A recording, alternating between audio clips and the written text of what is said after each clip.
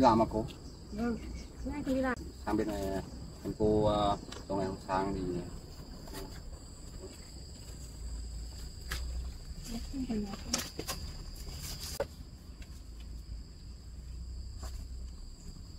nếu nó vừa đạn mấy cái vách này cô ấy.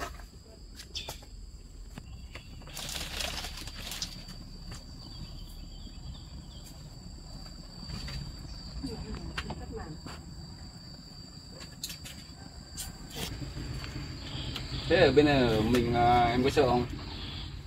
Sao đây?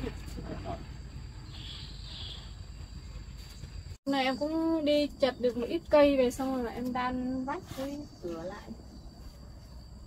Hôm qua thì có anh tên là Vàng, không biết có phải anh trai của anh không về hộ kéo cái dây điện. Đúng rồi. Dạ. Hôm có cái cuốn chạy xuống đây thêm xuống bảo đây là đất của anh. Anh ơi, cái chỗ đất này ở khu này là của anh hết à? Của anh hết mà. Từ đâu đến đâu hả anh? Từ chỗ của giàu kia đến chúng tôi cái lục mục kia. Đất này anh có bán không anh? Đấy thì em có chỗ ở thì anh bán lại cho em rồi. Em có xe nó cũng hỏng không sửa được nên là em cũng bán xe được mấy triệu. Không biết anh bán bao nhiêu chỗ này? Cái đất hôm nọ anh đi hộ em cày sao em không dựng nhà, đỡ phải mất tiền mua đất. Ừ, cái đất đấy là đất ruộng anh ạ. Thế à? Không cho dựng nhà. Nhưng em cũng không có đất để dựng nhà. Em bảo nếu anh bán thì anh nhượng lại cho em chỗ này để em làm nhà. Cái đất này thì anh đấy cô không có đất ở thì đấy bán lại cô cũng được.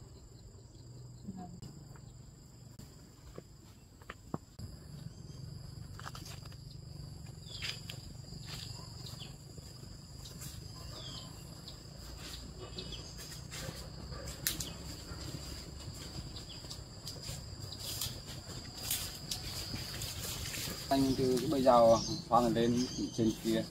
Ở đây à? Đấy, dọc theo kia xoan kia là của anh. Còn ở đâu bên kia? Lúc kia đi em cho anh chỉ được. Anh xoan lên.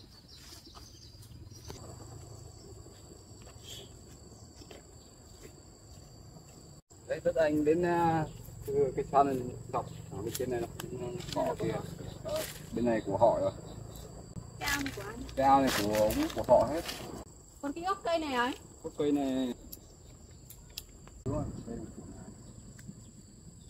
Anh có gốc cây nào không? Có mà trên này có cái này cái chế chiều khóm. Có một khóm tre ở trên kia. Đấy, hai khóm này cô cứ chặt lấy để sửa lại cái đều cô. Nhưng mà cho em xin ít cây về để sửa lại gì? Cô cứ chặt lấy. Ừ. Chắc cây chặt nặng đấy.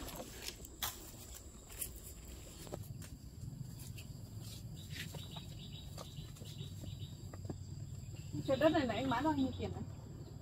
Rồi cái cây, cả đất cả cây này thì anh bán bao nhiêu? Cái cây thì anh để lại cho cô hết, ít thôi, bé thôi, nhưng mà là tất là cả đất cả cây là 20 triệu bán cho cô. 20 triệu á? Cô xem có mua được không? Quan bán xe thì có 8 triệu thôi anh. Cô mua không? Có em mới lấy. Cả đất cả cây đấy, cây bé cô làm gì lấy đất cây.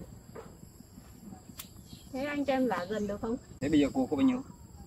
Em có 8 triệu rồi. 8 triệu à? Thế 8 triệu từ anh kiếm được. Anh có cho em nợ được không ạ? Em làm em trả dần cho anh. Được mà. Thế bây giờ cô có 8 triệu à? Vâng. Bán xe 8 triệu. Thế cô còn thiếu 12 triệu.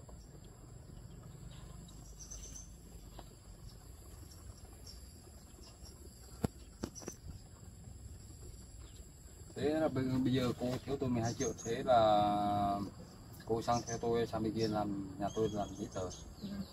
Bán lại cô.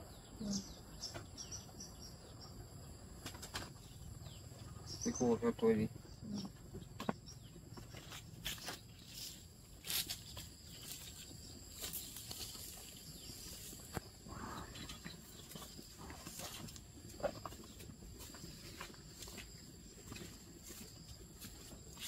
Đi anh. Cho em một tí nhá. Đóng cửa.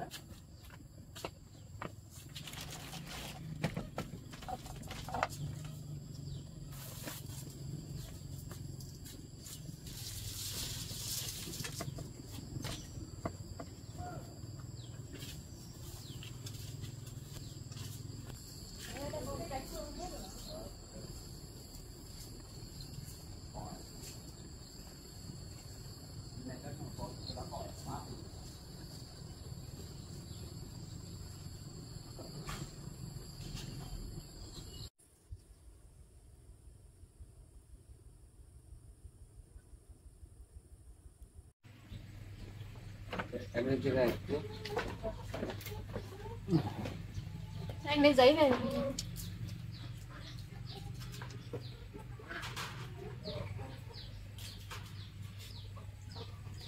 Này.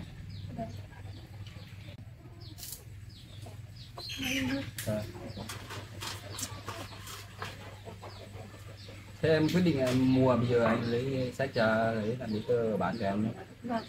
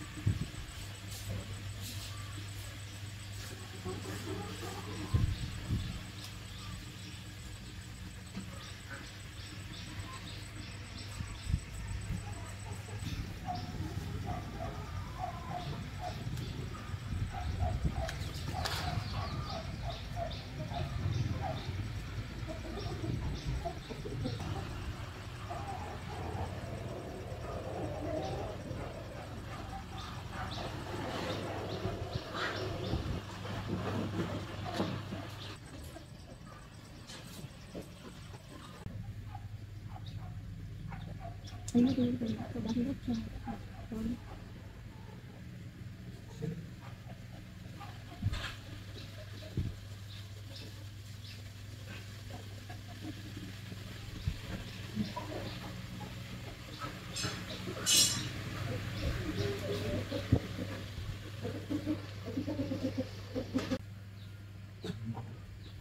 Thế em đọc em có được không? Đăng ký. Biết thế này được rồi anh ạ. Nhưng mà anh ơi, giờ anh ở một mình à? Giờ bán con người nhà thì có đồng ý không? Anh ở theo bà đi làm rồi. Thế à? Bà có đồng ý cho anh bán không anh? Có mà. Để cho em lấy đi vào.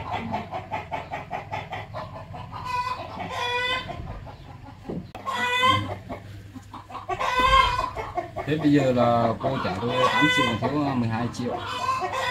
Cô làm trả công dần. Anh 8 triệu anh đếm.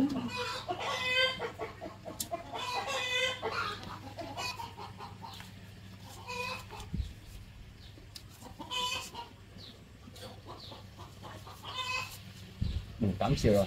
Thế cô còn thiếu tôi 12 triệu. Vâng. Anh giấy cho em. Bây giờ tôi đi lấy cho cô này.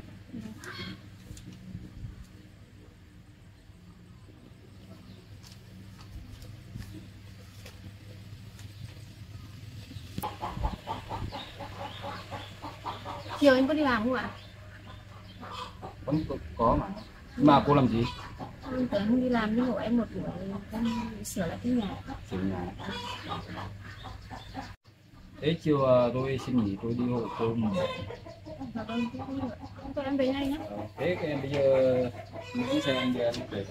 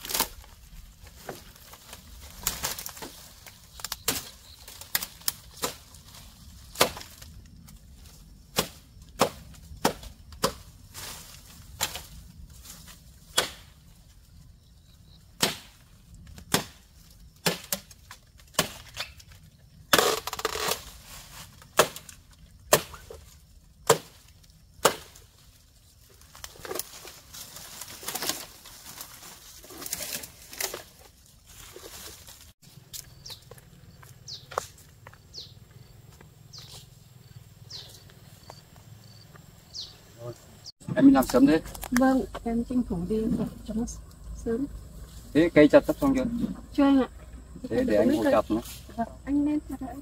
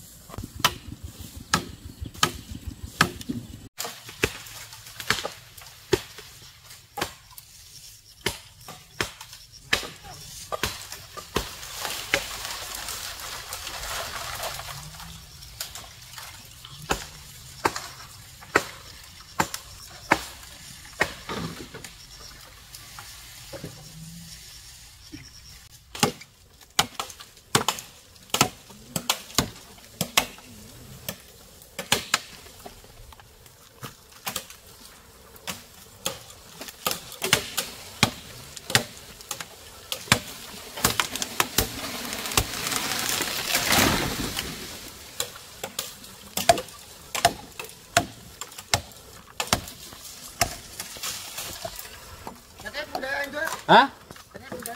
Đây là cứ chặt thôi.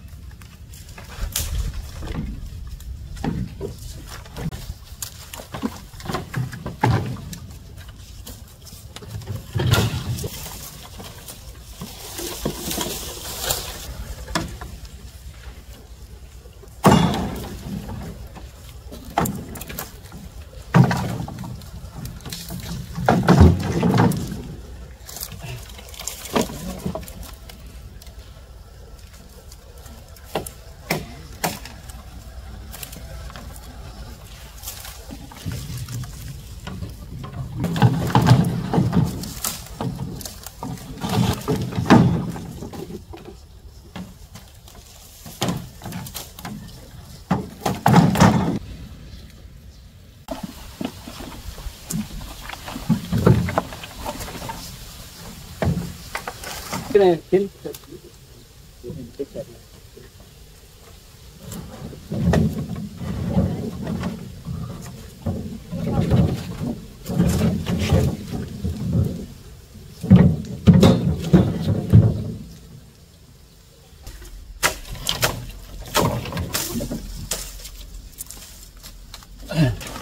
nó đường thẳng như được qua đầu nhưng mà chỗ này thì nó quay đầu. quay đồ Thì quay đầu xe đó mình quay đầu. ngắn cả rồi.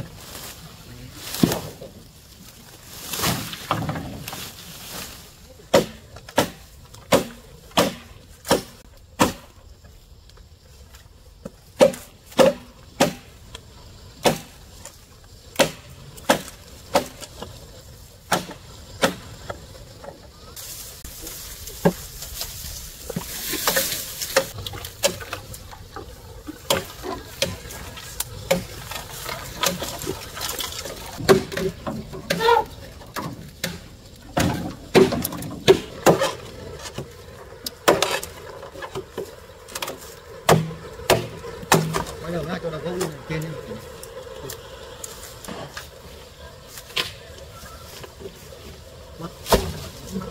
Mất rồi. Nó cũng gần vui.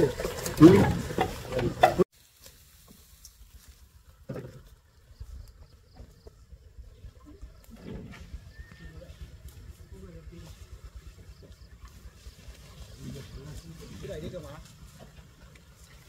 Hơi mắt gì nữa. Mày đấy nhá. Đây thêm gì nữa. Thêm gì nhá. Chưa. Nó đi. Đi được không?